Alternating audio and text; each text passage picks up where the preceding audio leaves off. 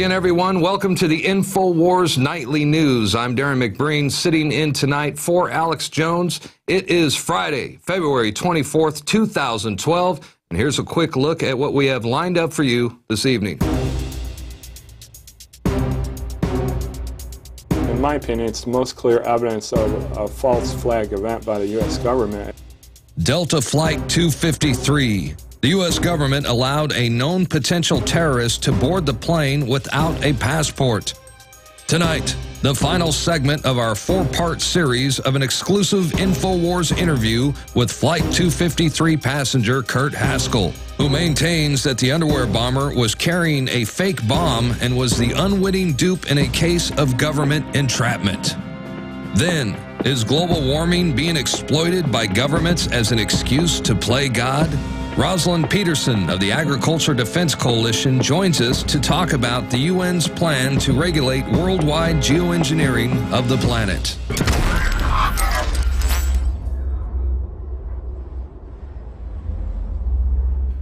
All that and more coming up during the next 30 minutes or so. But first, let's get right on to our top headlines.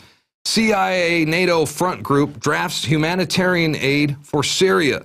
An effort to impose the same sort of humanitarian aid on Syria that ultimately killed around 30,000 people in Libya is now underway in Tunisia. CNN reports that world powers, more like corrupt states belonging to the Arab League and members of the European Union, are mapping out a plan to deliver humanitarian aid in Syria under the banner of Friends of Syria. Say hello to my little friend. In January, it was reported that MI6, the CIA, and British intelligence are in Syria working with the Free Syrian Army and the Syrian National Council to overthrow the al-Assad regime. The Free Syrian Army is widely recognized as a creation of NATO. It is comprised largely of militants from the Muslim Brotherhood itself, an asset of British intelligence. So perhaps President Obama is, shooting for another Nobel Peace Prize as the CIA launches yet another covert operation and bombs yet another country. Evidence grows that 9/11 first responders got cancer at Ground Zero. The director of Mount Sinai Medical Center's World Trade Center Health Program is preparing to publish a study that will show elevated risk of cancer among 9/11 rescue workers.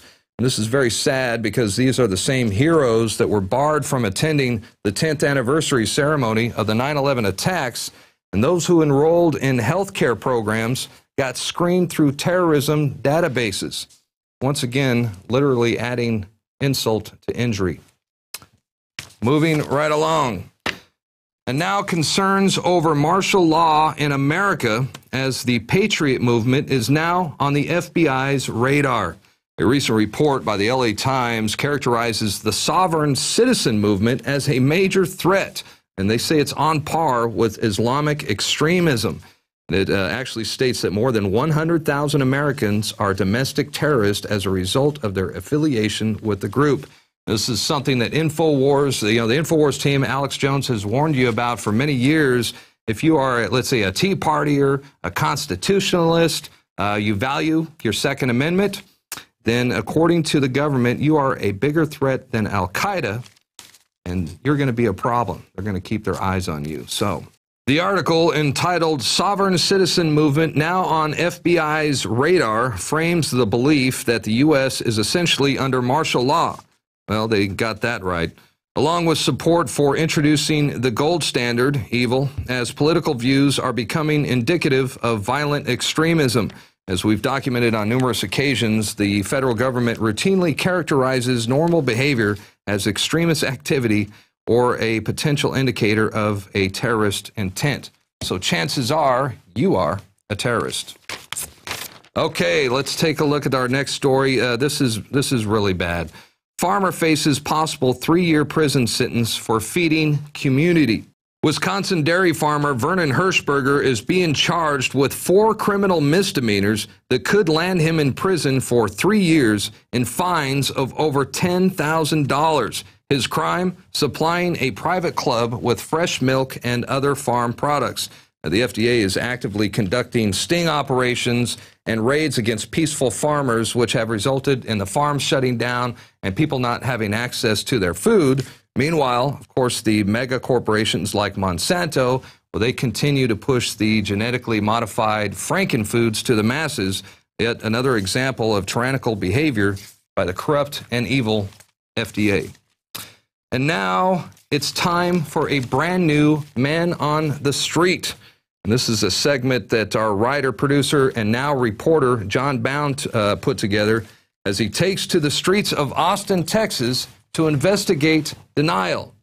Here's what he has to say. I'm in Austin, Texas, on the UT campus. I've been asking students all day about the recently passed NDAA legislation. I was surprised to learn where the real denial is coming from. Just one look at mainstream news will make any rational thinker conclude that Americans are in a hyper state of denial. Public opinion is in a stranglehold when it comes to real, open, honest debate. Whether it's the looming war in Iran based on fear-mongering and little fact, or the blind eye given to Ron Paul's agenda to get the country back to its constitutional values. The new Suffolk University poll shows him with a commanding lead in New Hampshire at almost 30 points above his rivals. At the same time, Newt Gingrich and John Huntsman have faltered. Rick Santorum, who polls in single digits here, is looking to give Romney a run in the Granite State after his near victory in Iowa. Are people aware that they could be kidnapped, detained without trial, and sent away to a torture facility for an untimely death simply based on the description of domestic terrorism? Denial comes in three forms, according to Sigmund Freud. Simple denial. Deny the reality of the unpleasant fact altogether. Do you feel like you get all the information you need from mainstream media? No, I don't. I hardly watch the news anyway. And I'm in a lying and deception class right now, and we talked about media and like news and how most of it is just, they take like the smallest thing possible, it's not a big deal, and blow it out of proportion so you at least feel like something important's going on, when in fact like there are other things that could be covered that, I mean, they don't want to cover or they don't. Minimization. Admit the fact, but deny its seriousness. Just wanted to ask you if you've heard about the NDAA legislation, the bill that allows the president to detain American citizens, whisk them away off to a torture facility, and never be seen again, that's been legalized as of this year. Are you aware of this? I actually have heard of that. That's like how they weren't going to close Guantanamo. That was like the legislation that like decided that, I believe. If you're labeled a domestic terrorist, which could include the fact that you're missing fingers, that you bought beer at a store with cash, that you bought baby formula, do you take that seriously, or would you feel like, yes, that may be happening, but it's probably for a good reason?